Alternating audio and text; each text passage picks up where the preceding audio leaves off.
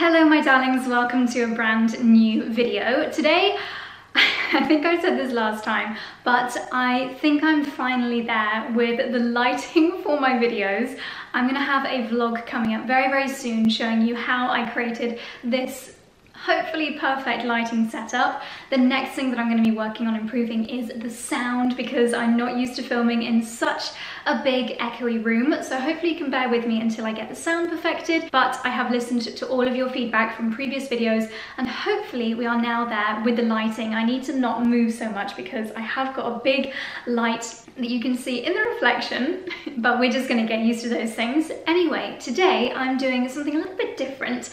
I asked you guys on my Instagram, if you're not following me already, it's JosieLDN. I often ask for video ideas over on Instagram, so please do make sure you're following. I wanted to do some videos which weren't just all new, and one of the videos that one of you guys so kindly suggested was to style the 10 oldest things in my wardrobe, and I thought that would be a really good video idea. I'm always talking about investing in things which are timeless, things which are going to stand the test of time, and I think one of my most used expressions is, oh, I'll be wearing this in 5 years time, 10 years time. So now we are going to put that to the test. Luckily, I have had quite a timeless style for quite a long time now, at least during the past 5 or 6 years, which is really the time where I have had quite a true personal style, and I don't think my style has changed that much over the past 5 or 6 years.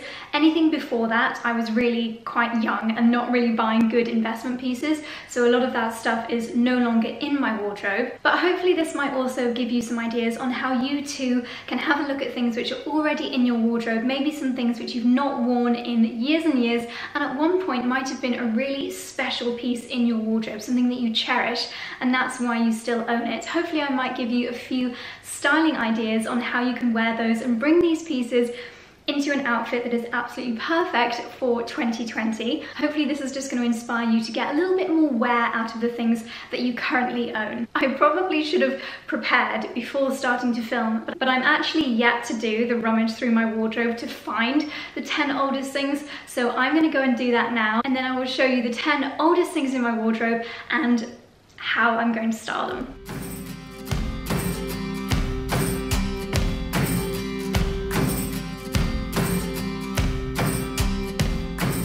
Okay, I'm back. That was surprisingly easier than I thought it was going to be, especially I think because all of my clothes are now finally in one place. I didn't have to scurry around too far to find them. I have to say that I was hoping I would find some older bits, but because I had such a brutal clear out before we moved house, a lot of the things which I guess I purchased before I was really confident of my personal style, I did get rid of them. I didn't see the point in bringing them. So a lot of these things are not things that I'm embarrassed of. They are things which I have chosen to keep in my wardrobe. They have travelled with me from London to the Cotswolds, and they definitely deserve a place in my wardrobe now. The oldest thing that I'm going to be styling is actually my Barber jacket. That is older than I am, so I actually inherited it / stole it from my mum. I think it's from 1989, but I do need to grab that from downstairs, so I'll save that one until the end. Something like that. The style just has not changed. I was looking to link it the other day, and the one that they have on ASOS is pretty much identical to my one, which is over 30 years old, so very cool. Anyway, so these pieces that I'm going to be styling now, luckily for me, still work really well with my personal style, and I have invested well because these are all really beautiful classic things that I don't think I'm going to have a problem at styling. So a lot of you will be very familiar with this first item. In fact, I've potentially started with the most boring, and it is my original pair of Reese Tyne trousers. Oh my gosh, how many times do I want to talk about this pair of trousers? My most recent purchase of Reese Tyne trousers is in a greeny shade. I believe they are still in stock, so I'll leave them linked down below. But the very first pair that I bought, and I think I bought these while I actually worked at Reese, so that was at least 6 years ago, is this pair in a lilac-y colour. I wear these all the time when I'm travelling. They are so comfortable, and as you can see, aside from a few loose stitches, They are in near perfect condition. I have spilt things on them.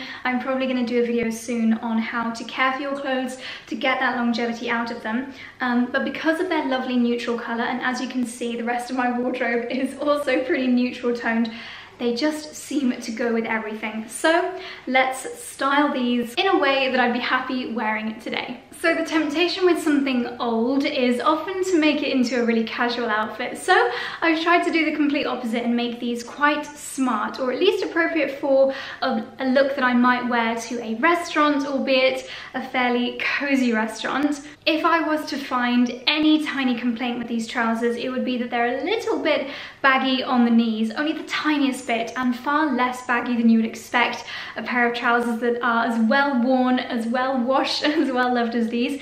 So I've gone for some boots which finish just above the knees, and that really helps to completely hide all of that.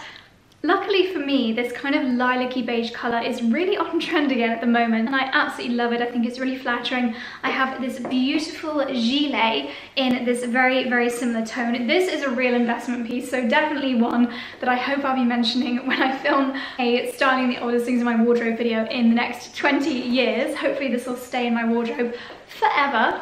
It's definitely a colour that I absolutely love, and it's actually reversible as well. And then because the leggings have got a very much cozy vibe to them, I thought why not style with a chunky jumper. So is this an outfit that I'd happily wear out and about? 100%.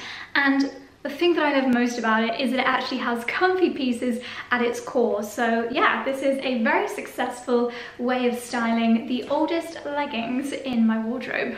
Up next is a beautiful top which brings back so many lovely memories. It is this one here. This is from Club Monaco, and I think we're going to see a running theme that it's really those premium retailers that those pieces stand the test of time and stick around in my wardrobe. That's why I always try to encourage you guys to almost think twice if you are leaning towards buying something from a fast fashion retailer. I would say, why not just wait a little bit longer, save up a little bit more, and buy something from a more premium retailer, because then you're going to have it in your wardrobe for so many years to come. And now you can see that I am practicing what I preach. So this I featured in my romantic lookbook, I think in 2015, was that when I did my first romantic lookbook? And it was already 2 years old in my wardrobe. So I would say this is probably about 6 years old.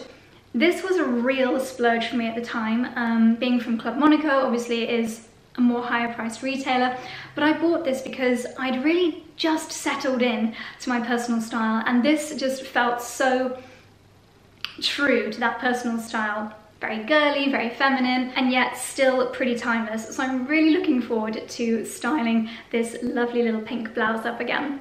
Every time I put this top on, I just fall in love with it again and again and again. The fit on this, I think, is so perfect for my silhouette. I just love the little ruffle on the sleeves. It is so cute. And I feel like this V-neck is just the most flattering, especially if you have got slightly smaller boobs. I think a V-neck is just a really elegant neckline. Great if you want to show off a couple of nice necklaces as well. So there are a few different ways I could have styled this, but I decided to give it a little bit more of a wintry vibe, because this would naturally be a bit more of a spring top for me, but so that it's appropriate for this time of year, I've gone for another old thing in my wardrobe, which is this Reese knitted skirt. This is probably, I would say, 3 or 4 years old. And then another very old thing in my wardrobe, also something which probably should have been included in my top 10. You can see I've put a new sole in them. My grey Reese mules. If you've been watching my channel since the very beginning, then you will be very well acquainted with these, but they just go with everything. I'm hoping that one day Reese might re-release them, because yeah, I just love them so much.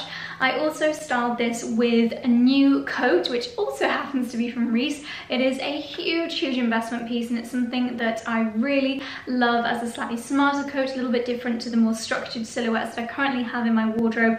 It's a beautiful shearling. It's actually reversible, so you can wear it either the leather side out or the more fluffy side out. And I think color-wise, with the pink of the top and the cream of the skirt, it just looks so beautiful. This, who knows if we're going to be able to have special events this winter season, but for any potential like Christmas events where you still want to be comfortable and not wearing like a sparkly outfit, for example, like dinner at a friend's house, this is the absolute perfect outfit for that. As I always do, I'm just taking some pictures in the mirror so I remember these outfits when I'm rushing to get ready, and this is one that I'm so looking forward to wearing this autumn-winter season. I don't know if I'm going to fit into this next piece because I have gone up at least one clothing size during lockdown, but it is also from Club Monaco. This very beautiful, what would you call it, like tweedy, not tweed, boucle? I can never remember the word for this.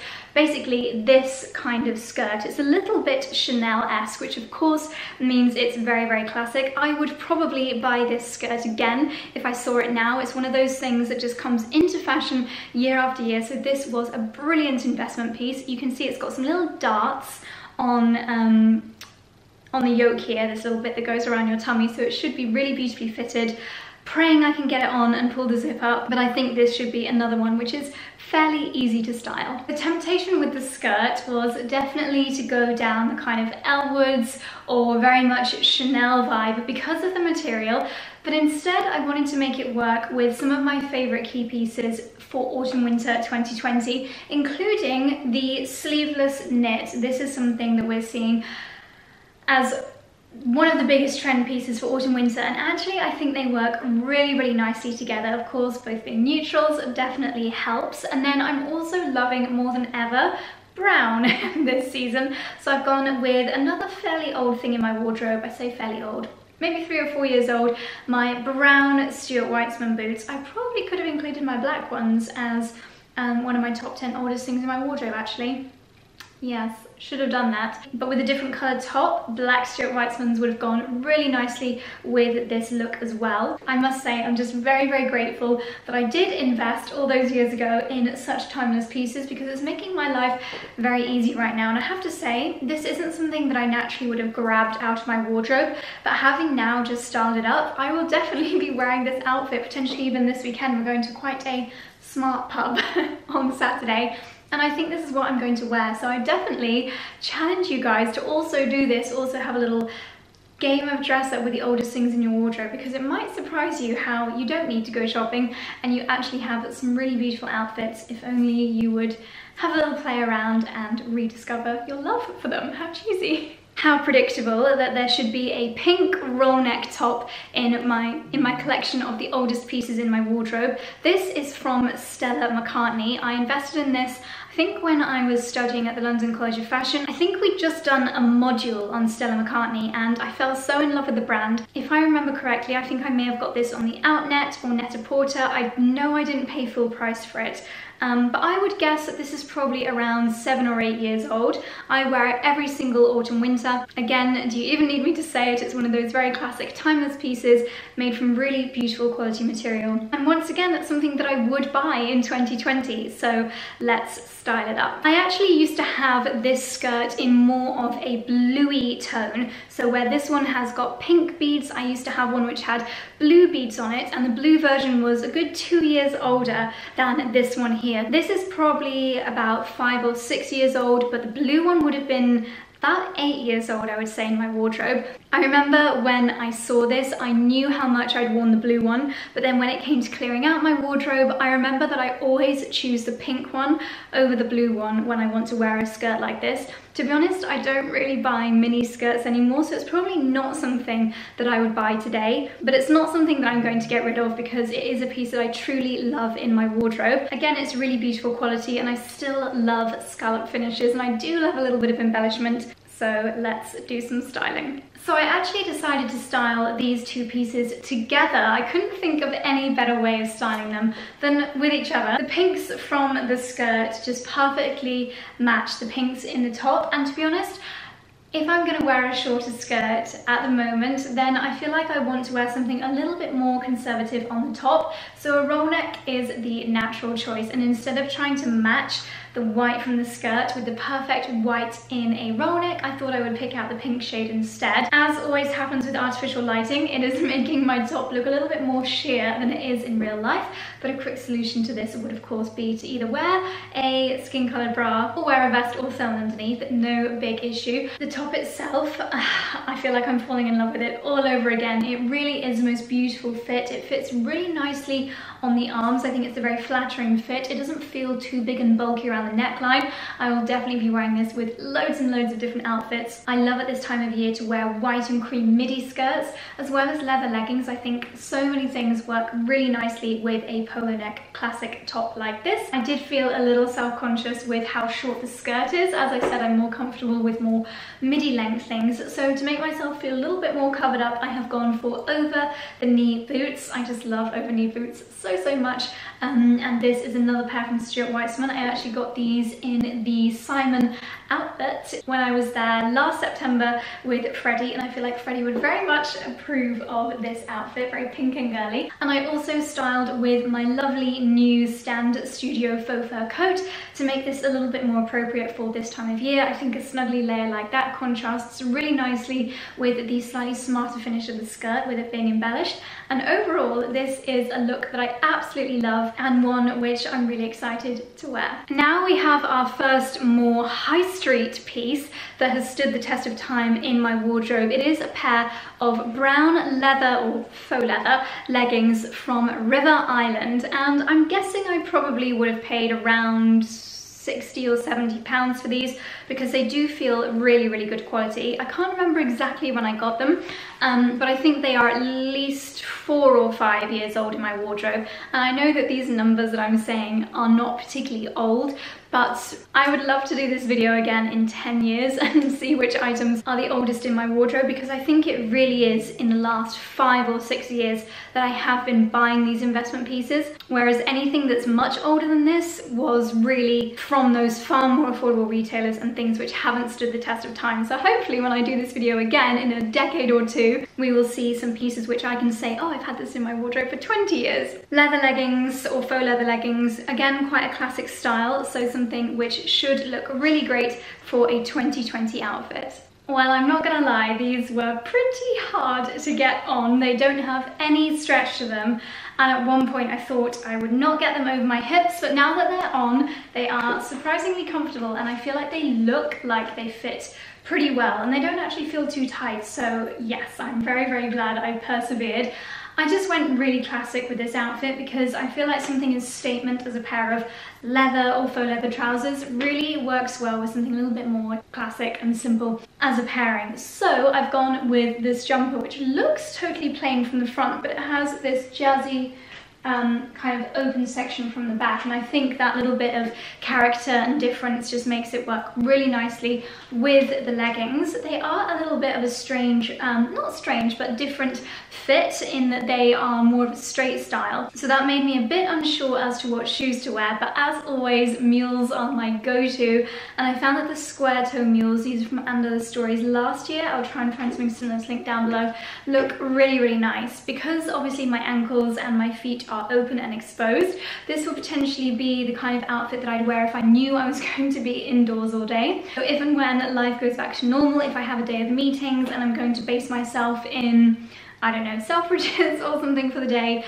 then this is the perfect outfit for that. I've just realised I probably could have included my first Mulberry Bayswater bag in this, but I think that that is probably a bit of a cheating option because yes, it's one of the oldest things in my wardrobe, but I think a Mulberry Bayswater bag is so classic that it's really easy to style. However, I do have an accessory, and it is my very first pair of Valentino rock stud sandals. So these I invested in for my graduation. It was a little bit of a graduation gift to myself, and I've told this story a few times before, but basically when you're graduating, the only part of your outfit that can be seen is your footwear. So I really wanted to treat myself to a very special pair of shoes. I'm not going to show you these too closely because they are very battered. They have been resold at least once. They are scuffed on the heel, they are scuffed on the back, but you know what? When you're wearing them, you really can't see any of those marks, so it doesn't bother me at all. I have since invested in at least 2 or 3 more pairs of these, always in a neutral tone, but maybe a slightly deeper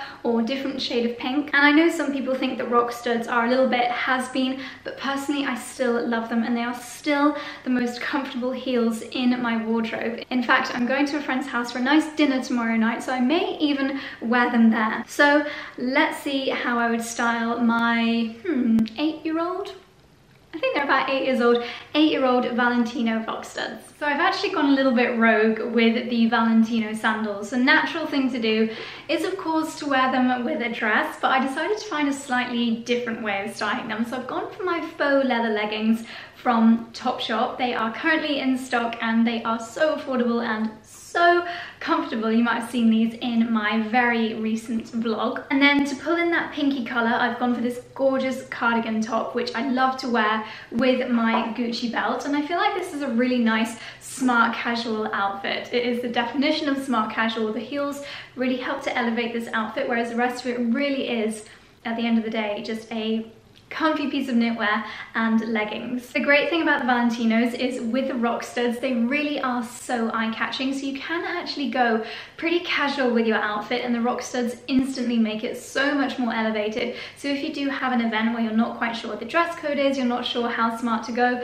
these shoes are always a real fail-safe for me when it comes to elevating an otherwise potentially quite a casual outfit. And we're finishing with 3 pieces of outerwear, so these should again be pretty easy to style. Firstly, my Burberry quilted jacket. I got this from Bicester Village. I definitely wasn't blogging at the time, so this is probably around 8 or 9 years old. It's got the Burberry check lining. It's actually a very, very practical jacket. It's almost like a rain jacket, very Burberry in your face when you open it up. It's got these very handy little pockets, and I think I'll get a lot more use out of this with where we live now. I didn't really wear it that much when we lived in Clapham, but I think with the new country lifestyle that we have here in the Cotswolds, this is something that I'll be getting a lot of wear out of. So I thought the time that I'm most likely to wear a coat like this is when I am having a bit of an outdoorsy day. So I've made my outfit appropriate for that. Having said that, it is Burberry. So I've just been doing all the styling clips with one of my cuffs folded up and one of them folded down, so you'll have to excuse that in the styling clips. But yeah, I just wanted to keep it really classic and comfortable, so I've gone for a roll neck top, surprise surprise, in my favourite tone for the autumn months, brown. And then again, unsurprisingly, very, very predictable, my newest Reese Tyne trousers in the green shade. I feel like when I'm going for a bit of an outdoorsy countryside look, these trousers and a roll neck is just my absolute go-to. I did want to make it a bit more jazzy though, because as I said, it's Burberry, so it could be appropriate for a pub lunch or I don't know, going on a nice walk with friends. So I have popped on a slightly smarter pair of boots. These are my 2-year-old snake print boots from Dune that I believe have been re-released this year, so I will hopefully be able to link some similar ones down below. But yeah, this is a fabulous outfit. I definitely need to take this coat downstairs so I get more wear out of it, although I feel like it may already be a little bit chilly for something like this because it is fairly thin. Perhaps I could go full on Burberry and wear my Burberry scarf with this outfit as well. This next jacket is probably only 4 or 5 years old, but it really does demonstrate a point very well. Where I am often encouraging you to invest in classic pieces, it is for good reason. This Reese Lawson coat is actually one of the pieces I have featured the most on my blog and on my YouTube channel over the years. I'm sure you'll be able to find many a photo of me wearing this on my Instagram as well. But it was a huge investment at the time. I think I paid between £300 and £400 for this, but oh boy, have I got amazing price per wear out of this. It's so timeless and classic. The silhouette is that of a coat that will never go out of style. I can honestly never see myself getting rid of this coat, so I'm really looking forward to styling it. So I have to say, I feel like I could literally have styled anything with this coat. It is so, so versatile, but I always think that pink and this beautiful tan kind of brown shade goes so beautifully together. So I have worn my favorite pink suede skirt and a classic white high neck jumper. This one is from And Other Stories. I featured it quite a lot in my autumn edits. It's just one that I love wearing because it's so, so comfortable. The jacket, of course, just totally, or coat I should say, not jacket, just totally timeless. One of those pieces that really is never gonna go out of fashion. Always adds a really smart and warm finish to the look. Of course, you could wear it with an outfit that's a lot more casual than this, but because of the slightly smarter silhouette with the structured lapels and the fact that it could be worn double-breasted, I feel like it goes with smarter outfits as well, despite the fact that it's a very neutral and quite a casual colour. This kind of coat I always think looks so beautiful with a crossbody bag, so I've added my new Chloe Tess. And footwear wise, I always think a pair of heeled boots is what you need for a longer coat. So I've worn my boots, which are a couple of years old from Reiss, but I did notice they have an almost identical pair in right now. That's another benefit of buying from slightly more premium retailers. These timeless designs very rarely change year after year, so something that you bought 3 or 4 years ago might be almost identical to something that's currently in stock. In fact, I predict they will be bringing out the 2020 version of this coat very, very soon, if not it already being out, and if it is, I'll definitely leave it linked down below because this is an investment piece that I would recommend a million times over. So this is the final look, and once again I feel like I could have worn anything because, to be honest, since we moved to the Cotswolds, I am wearing my Barber jacket with absolutely everything. Mostly I would say slightly more casual outfits. I literally wear it every time we go walking the dogs, when I'm going to the gym, to Soho Farmhouse, to a pub lunch. I just feel like I need to break out of the Barber mold, but I did want to show it to you because it is the oldest thing in my wardrobe without a shadow of a doubt. Only very, very recently has the zip just started to come away at the bottom, which is a shame, but not something that I can't fix with a quick zip over with the sewing machine. I'm not gonna lie, this is probably not the kind of outfit that I normally wear it with, but I did want to experiment and show you something a little bit different.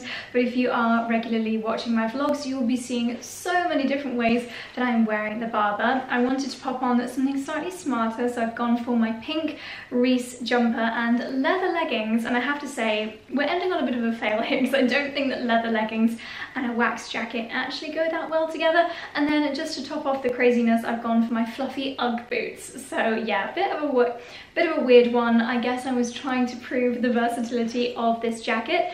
But yeah, there we go. So darlings, I really, really hope you enjoyed today's video. I know the lighting has changed hugely since I started filming, but I've literally been filming all day and it's pretty much dark outside now, so I hope it's not looking too awful. In the comments, I would love to know, what is the oldest piece in your wardrobe, and would you be tempted to wear it now? Could it be styled with some things which will bring that item into a 2020 relevant outfit? I'd love to know, so let me know down in the comment section below. And darlings, if you're not subscribed yet, please do. I have lots more fashion videos coming your way, as well, of course, as the daily vlogs. If you enjoyed the video, please don't forget to give it a thumbs up, and darlings, I will see you very soon in the next one. Thank you for watching. Bye.